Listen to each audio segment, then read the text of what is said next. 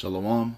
First and foremost, I want to start by giving all praise, all honor, all glory to Yahweh, Bahasham, Yahweh Shah, Bahasham Rakak Wadash. Double honors to the apostles and elders of Great Millstone for teaching me this truth according to the Bible through the spirit and power of Yahweh, Bahasham Yahweh Shah. And a sincere peace and salutation to all you hopeful Akim out there pushing his word in all truth and sincerity, doing the work as Yahweh, Bahasham Yahweh Shah has created us to do, so he can wake up and seal the elect of the nation of Israel, which consists of you so-called blacks, Hispanics, and Native Americans, and you Israelites who are scattered amongst the heathen nations that may look like the heathen nations, but your father's seed line of your lineage goes back to you being a so-called black, Hispanic, or Native American, one of the 12 tribes of the children of Israel. A Shalom. It's your brother Halakia from the GMS Denver camp, coming back once again through the spirit and power of Yahweh, Ba'ashem Yahweh Shah, with another lesson. And we're going to start right here in Jeremiah 46 and 27. It says, But fear not thou, O my servant Jacob, and be not dismayed, O Israel. For behold, I will save thee from afar off, and thy seed from the land of their captivity. And Jacob shall return, and be in rest, and at ease, and none shall make him afraid. We're going to get the same verse in the NLT. Jeremiah 46 and 27 in the NLT, it says what? Do not be afraid, Jacob, my servant. Do not be dismayed, Israel, for I will bring you home again from distant lands, and your children will return from their exile. Israel will return to a life of peace and quiet, and no one will terrorize them. Now, you have these people who are living in the land of Israel now proclaiming to be the Most High's chosen people. They established the state of Israel in 1948, right? So this prophecy should have come to pass. They should be living. They should be living a life of peace and quiet, and no one should be terrorizing them. But when we look into the earth at those people who are actually in that land, what do we see? This just popped off today, October 2023, Gaza-Israel conflict, and what does it pertain to? Listen, on October 7, October 2023, a large escalation of the Gaza-Israel conflict began with a coordinated offensive by multiple Palestinian terrorist groups against nearby Israeli cities, Gaza border crossings, and adjacent military installations and civilian settlements. Do you see that?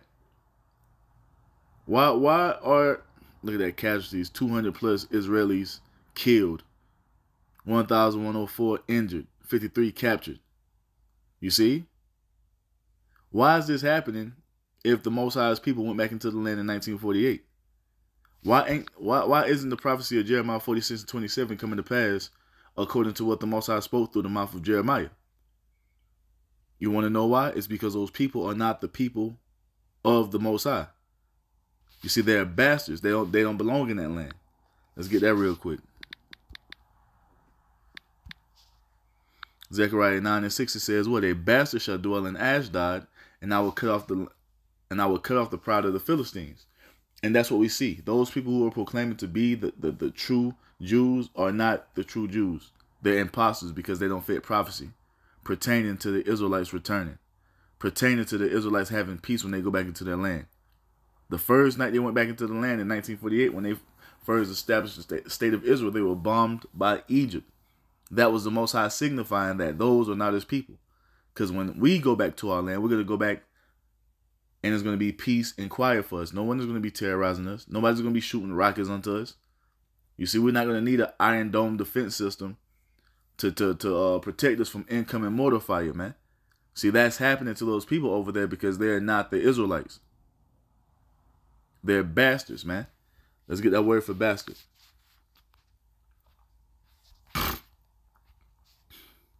And when we get to it, I'm going to get to this part right here. Spurious, a bastard. Those are spurious people, man. And when you go into that word, the understanding of spurious, let's get it real quick. Right here.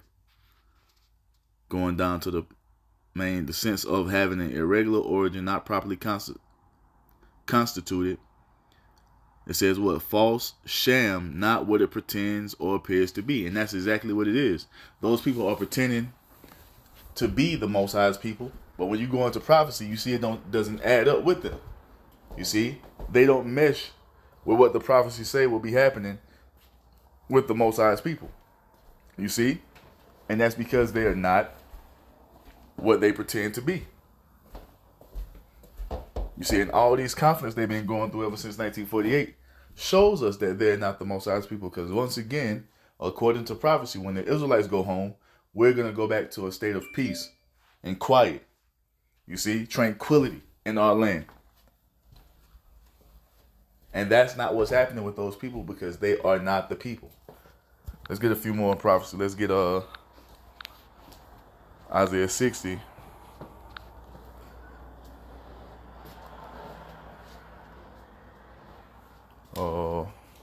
Look at this. And this is a vision that the Most High gave Isaiah of the kingdom of heaven.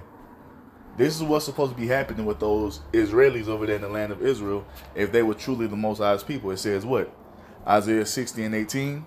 Violence shall no more be heard in thy land, wasting nor destruction within thy borders. But thou shalt call thy wall salvation and thy gates praise. But all we see happening over there now is violence and destruction. 248 is dead. That's another thing. If they were the Israelites, they're supposed to be immortal. They're supposed to be up under the second covenant. They're supposed to not be able to die. But is that what's taking place? No, it's not. Why? It's because they are not us. We are the Israelites, still in the land of our captivities, waiting for our Lord Yahushua to return to save us, to deliver us, to bring us into that everlasting peace that the Most High has promised unto his true people. You see that? You got all these people in the earth still believing in this falsity that the small hatters or the 1948ers are really the Most High's people. No, man, they don't fit prophecy, man. They don't fit what's written in the scriptures pertaining to the Most High's true people. You see? Point blank, period. And this whole conflict right here is witness against that. Let's read some more of this article. It says what? Hostilities were initiated by a rocket barrage against Israel. Come on, man. We just read ain't gonna be no more destruction or war in that land once the true people go back. Right? It says what?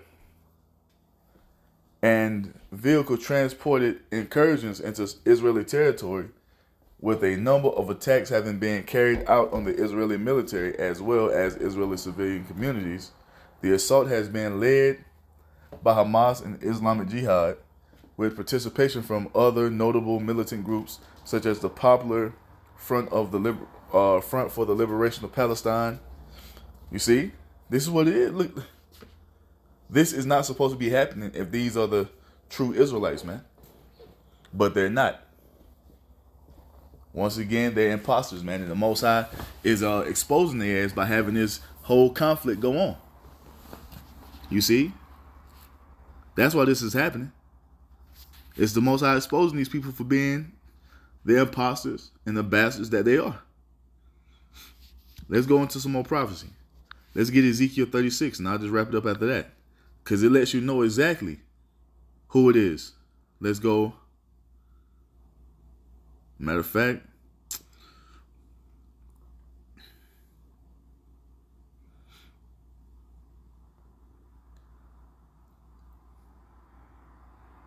we'll start at verse 5. Ezekiel 36 and 5, it says what? Therefore, thus saith Yahweh Ba'ashem Yahushua, surely in the fire of my jealousy have I spoken against the residue of the heathen, and against all Idumea, who have appointed my land into their possession with the joy of all their heart, with despiteful minds to cast it out for a prey. And that's who we see in that land. Those people who are proclaiming to be the Jews, they're actually Edomites, man. They're Idumeans, perpetrating as if they're the Most High's people. But once again, prophecy reveals all, man. You see? Prophecy exposes all. That's why it's so important to go into prophecy, because prophecy lays out what it's supposed to be. And we see that according to prophecy, they don't fit the bill, man. Why? It's because they're Edomites who have stolen the Most High's land and taken it into their possession with all the joy of their hearts. And now they're over there warring with those Palestinians over a land that doesn't even belong to either one of those nations. That land belongs to us according to a promise that the Most High made unto our forefather Abraham, that land would be a possession unto him and to his seed after him for an everlasting possession. You see? That's what that is. The Most High is exposing everything these devils are doing in the earth, man. You see? They don't got it. You see, they not it. But it goes on to say, it says what? Prophesy therefore concerning the land of Israel, and say unto the mountains, and to the valleys, to the rivers, and to... Let me start over. Ezekiel 36:6. Prophesy therefore concerning the land of Israel, and say unto the mountains, and to the hills, to the rivers, and to the valleys, thus saith the Lord Yahweh, behold, I have spoken in my jealousy and in my fury, because ye have borne the shame of the heathen. Look at that. It's war going on in our land. Nothing but wickedness is going on in our land right now. That's how our land is bearing the shame of the heathen. It says what? Therefore thus saith Yahweh Ba'ashem Yahweh Shah, I have lifted up mine hand. Surely the heathen that are about you, they shall bear their shame. And that's what's about to happen. Because the Most High is going to destroy that land, man. You see? War is going to break out in that land, and it's ultimately going to be cleansed by way of nuclear fire. You see? Verse 8 says what? But ye, O mountains of Israel, ye shall shoot forth your branches and yield your fruit to my people of Israel, for they are at hand to come. The Israelites are not in the land yet, man. Now you got some Israelites that might be sprinkled over there. You see? Not having a full understanding of what's going on. And hell, some of those so-called Israelis are Israelites. But the Most High is mainly talking about what? Those of us who are scattered all throughout the earth in the land of our captivities. You see, waiting for the Lord Yahweh Shah to save us. You see, the remnant. We are at hand to come. And when we go back into that land, we're going to be in a state of complete peace. Complete righteousness. As the prophecy has told us, no more war. No one is going to terrorize us. We're not going to have to run into fucking bomb shelters. Every fucking 4 or 5 days because somebody's shooting missiles on us, man. No, that won't be a thing once the true people go back into the land. And that's all according to prophecy, man. It says what? For behold, I am for you, and will turn unto you, and ye shall be tilled and sown, because our land is going to be built up again, man.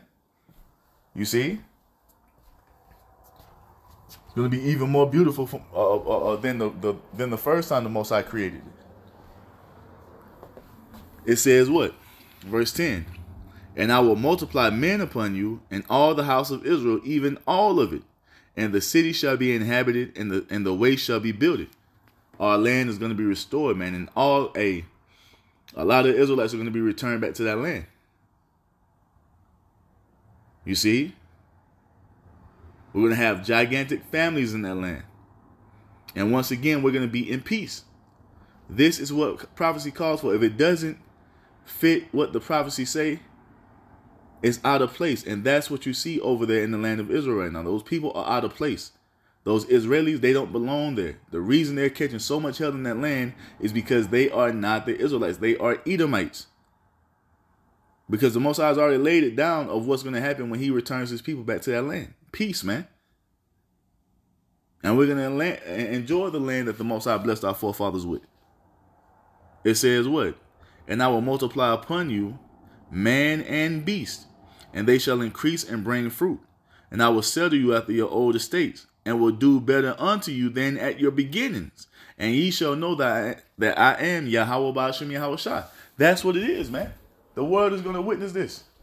That land is going to be the most beautiful land on the planet Earth. That's not what we're seeing now. It's a fucking dust bowl over there, man. All the vegetation is imported. Nothing grows in the land because that land is cursed. That land is supposed to be the most beautiful land on the planet Earth right now. Why hasn't that come to pass? It's because those people are not the Israelites, and we got to keep harping on that point. You see, because they've gone through the earth and propagated this fucking lie as if they're the true people. You see, as if they're fulfilling prophecy by going back into the land in 1948. And that's the furthest thing from the truth, man. So we have to come as the men of the Lord and cast all that bullshit down. You see? We have to uncover all the lies, man. And that's exactly what we're doing through the Holy Spirit. You see? The Most High is having all those conflicts going on in that land to expose those people for the liars and the imposters that they truly are. You see? That's what's happening. It says what? Verse 12. Yea, I will cause men to walk upon you, even my people Israel, which are us so-called blacks, Hispanics, and Native Americans. It says what? And they shall possess thee, and thou shalt be their inheritance, and thou shalt no more henceforth bereave them of men. You see? We're going to inherit our land again, and we're going to be in that land forever and ever. And guess what? We will never die again. When we go back into that land, we're going to be immortals. There will be no Israelites dying in the kingdom of heaven. How the fuck did the Israelites, if they're the people, they returned in 1948, but they've been dropping dead since they've been there? How is that possible when the Most High promised that we were going to be immortal? Well, they're supposed to be immortal. You see how it doesn't add up to what the scriptures actually say? You see, they've taken this, this fucking Balfour Declaration as if it's the ultimate law. And at the end of the day, it doesn't add up to what the Most High said will be happening with his people. They were over there having funerals for their rabbis. Ain't gonna be no funerals for the Israelites when we go home. Because we're going back in an immortal state. Living forever. You see? That's what it is, man. These people don't fit the bill, and these conflicts show who they truly are. Or who they're truly not. They're not us, man. The Most High promised us rest. The Most High promised no more violence or destruction will be heard in our land. But when we look over there, hey, today, it just popped off today. And I'm pretty sure that casualty rate is going to rise before the end of the day. It's going to be above 200 before it's all said and done. See, that's not prophecy. That's not what it's supposed to be if they were truly the people, man. So we have to continue to bring these things out to show you that they're not us. You see, they're Idumeans who have stolen our land and taken our inheritance unto themselves as if it belongs to them, and it doesn't. You see, when it's all said and done, they're going to be cast out of that land, and that land is going to be burned up to purify it. And when it finishes burning, we're going to come down and we're going to go back and inhabit our land. You see? That's what it's going to be. That's what it is, man. So I think the point is being made. Like, hey, the scriptures lay it out plainly. What it's supposed to be. And once again, these people do not fit the bill. Israeli Gaza conflict live updates. Netanyahu says Israel is at war with Hamas after surprise attack. And hey, you're not supposed to be at war if you're the Israelites. You're supposed to be at peace. Palestinian militants launched surprise attack, air and sea attack on Israel. Land, air, and sea attack on Israel. Look at that. How the hell you at war and you supposed to be the people of the Lord? No, man. Ain't gonna be no, hey, ain't gonna be no. Oh, another one. Hold up. Talking about you at war. What does the prophecy say about war? When the Israelites go home, there's supposed to be no more war. Isaiah 2:1, it says what? The word that Isaiah, the son of Amos, saw concerning Judah and Jerusalem. This pertains to the Israelites, right? And it shall come to pass in that day, and it shall come to pass in the last days, that the mountain of Yahweh's house shall be established in the top of the mountains, and shall be exalted above the hills, and all nations shall flow into it. The Israelite government is supposed to be, it will be the top government on the planet Earth. You see? No one is going to dictate to us when we come into power. And all nations are going to flow into it. Why? It tells us, verse 3. And many people shall go and say, come ye, and let us go up to the mountain of Yahweh, to the house of the God of Jacob, and he will teach us of his ways, and we will walk in his paths. For out of Zion shall go forth the law, and the word of Yahweh Ba'ashem Yahweh Shah from Jerusalem. And this is not something we see happening right now, man. We don't see the law, statutes, and commandments of the Most High being propagated from the land of Israel. We see nothing but wickedness going on in that land. They got synagogues, they got mosques, they got fucking Christian churches over there in the land of Israel. That wouldn't be a thing. When when we come into power up under our Lord Yahweh Shai, the only law is going to be the law of the Most High, the law, statutes, and commandments that we find written in the Holy Bible. Ain't going to be no other gods worshipped on the earth. And the nations are going to come and learn righteousness from us in the land of Israel. But what do we see them doing at the present time? Up under these damn Idumeans who are perpetrating themselves to be us. They're going up to that land to learn wickedness, man. That's why you have Pink City every year. Pink City, Tel Aviv, the gayest place on earth. That's what the articles say. You go look it up. That wouldn't be a thing if they were the true chosen people, man. See, when the Israelites go back into that land, we're going to propagate righteousness from it. And that's something we don't see happening. That's another strike against them. Another prophecy they don't fulfill, man. But you still have these people in the earth believing that these are the true people of the Lord, man. Completely blind. Verse 4 says what? And he shall judge among the nations, and shall rebuke many people, and they shall beat their swords into plowshares, and their spears into pruning hooks. Nation shall not lift up sword against nation, neither shall they learn war anymore. So what are we talking about? Why is this nigga Netanyahu talking about they're at war with Hamas when the prophecy says nation shall not learn war anymore? They're gonna beat their swords and their spears into pruning hooks and plowshares because of what? They're gonna be cultivating our land, man, building it up. There ain't supposed to be no war on the earth if the true people are back in the land. But here we are on the brink of World War III. Here we are with Vladimir Putin talking about completely annihilating America with nuclear missiles. You see, when it pops off. Why is this a thing in the earth if the Israelites, if the true chosen people are back in the land since 1948? It's because they are imposters, man. Once again, prophecy reveals all. Prophecy reveals who these people truly are. You see? So, man, the point is being made, man. These are not the people. They're imposters, and they're going to continue to be exposed, you see, until all the lies are brought to the forefront, man. Thus saith the Bible, thus saith Yahweh Ba'ashem Yahweh Shai. And with that, I'm going to end it by giving all praise, all honor, all glory to Yahweh Ba'ashem Yahweh Shai Ba'ashem Rakakwadash. Double honors to the apostles and elders of Great Millstone for teaching me this truth according to the Bible, through the spirit and power of Yahweh Ba'ashem Yahweh Shai. And a sincere peace and salutation to all you hopeful Le'akim out there pushing this word in all truth and sincerity, doing the work as Yahweh Ba'ashem Yahweh Shai has created us to do. With that, I'm going to say Shalom, Wa, Abba, Abba.